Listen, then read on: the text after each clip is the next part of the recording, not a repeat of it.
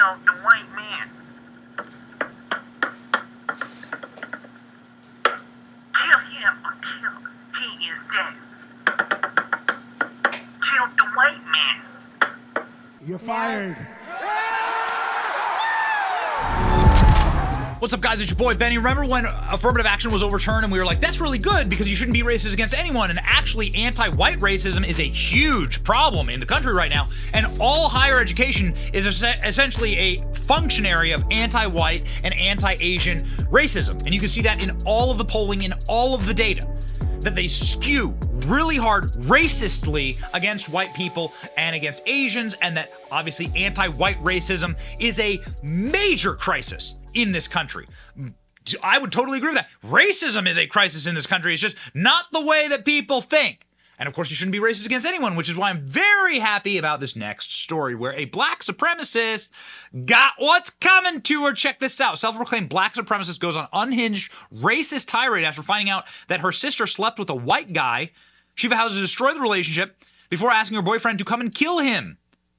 She is a teacher in Texas and has a history of anti-white and homophobic tweets. Okay, so let's go through this because this is a video of screenshots because the Twitter account was deleted, right? So this person felt the heat and the Twitter account was deleted. The person's name is Danielle Allen, and she is a black supremacist. So here is the opening tweet. Danielle Allen went as Claire Kyle on X or Twitter.com. That's always a good sign when you go by a completely different pseudonym on your social media accounts. But anyway, it's certainly not a sign of deep degenerate mental illness. She posts a photo of her sister with a white guy having his arm around her, chilling on the couch. Okay, what's up? Woke up with my sister being the biggest disappointment I've ever seen. Look at the color of the arm wrapped around my sister. Poor sis laid up with a pasty in my effing house. Reverse the races. Reverse the races. And then add in whatever pejorative, whatever racist terminology, if this were a white brother or a white sister looking at her white sister with a black guy. What would happen to that person? What would happen to that person? We live in a time when if you rap the wrong word as you are rapping to the music, as you are just repeating songs, lyrics in a song, then you'll be canceled for just doing that. This is what I'm talking about. Anti-white racism is a crisis in this nation. It is a pandemic. I'm inconsolable. How many white classmates does she have? My little sister is letting all of Europe take turns on her. The disappointment I feel right now. Our parents raised us better than this. This girl spent all her dowry and now laid up with a white. Flip the races. Read it back to me. Tell me if this person would ever be able to show their face in public again. This person would be charged by Biden's DOJ under the Civil Rights Act. This is a text exchange with her and her sister. Yeah, my classmate Matt's here. He's the guy in the black truck. Yep. Is he white? All of them are. It's true. Oh, okay. So, y'all already know why I'm having a bad day. My sister's a cave dweller smasher. Cave dweller smasher. That's what they are referring to white people as. By they, I mean this teacher from Texas. Cave dweller smasher. Got it? Because white people live in caves. Got it? In my house? On this land? I just want to let y'all know that I'm about to do everything in my power to this relationship up. And it's going to be so fun and so satisfying to watch. Is it going to be as up as your face? Because, man, that is the most aggressive filter I've seen in a long time on social media. Anyway, had to call my man for backup. So she posts a text exchange with a man named Dre, and she asks Dre to kill the guy. And she says that she'll hide the body. Bring 4 of your guns. I think Dre should get a little knocky knock from the cops. Go, hey, local police force. Why don't you go check in with Dre and see if he has illegal firearms and if they're properly registered? And if there's any conspiracy to try and kill white people with them.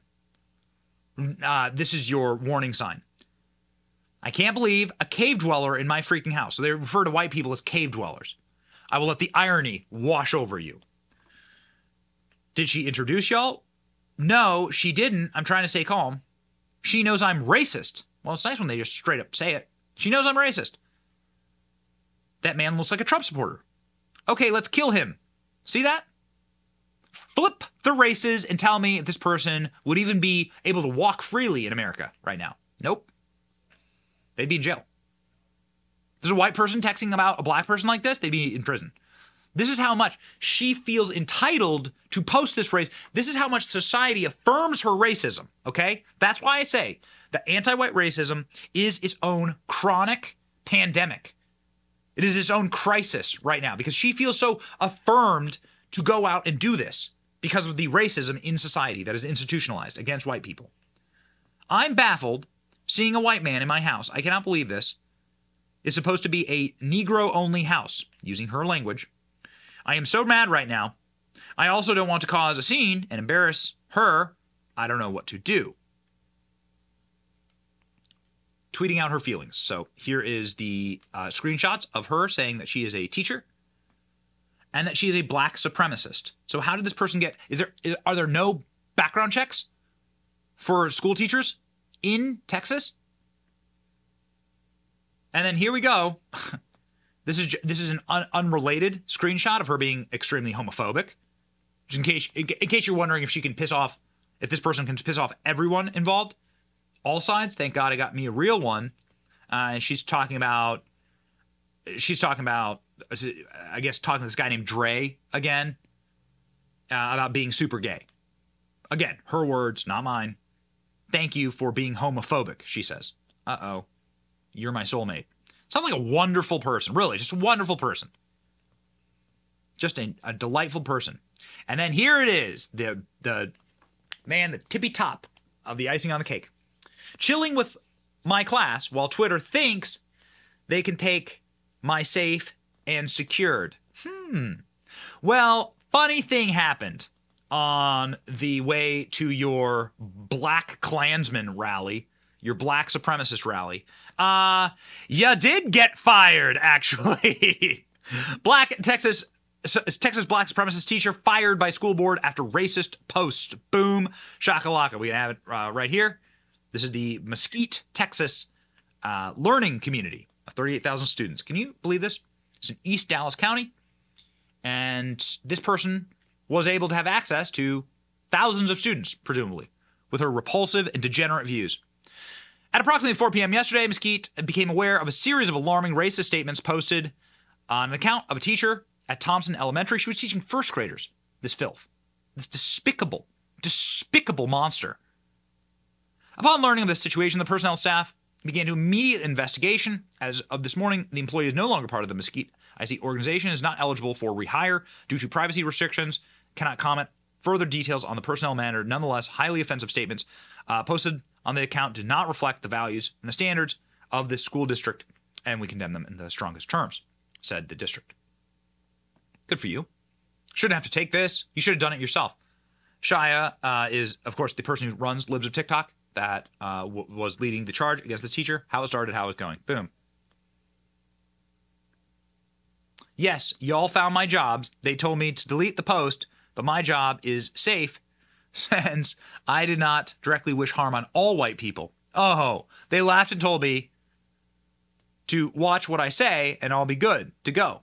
Being a great teacher pays off very well when they know your true self. Just talk to the school board and my job is safe. Cry in the corner.